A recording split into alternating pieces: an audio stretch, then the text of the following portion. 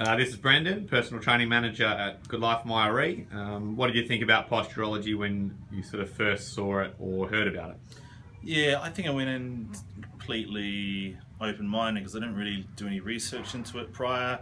I know a few industry gurus recommended it highly, so I was certainly open-minded to what it could do.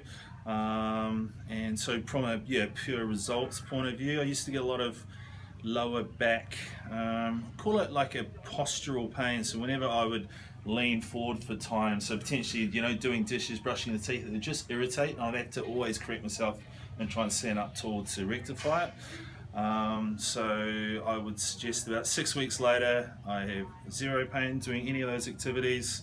And yesterday I reached a personal best on a trap bar deadlift that I lift. I got 260 kilos on that, so I was pretty happy with that.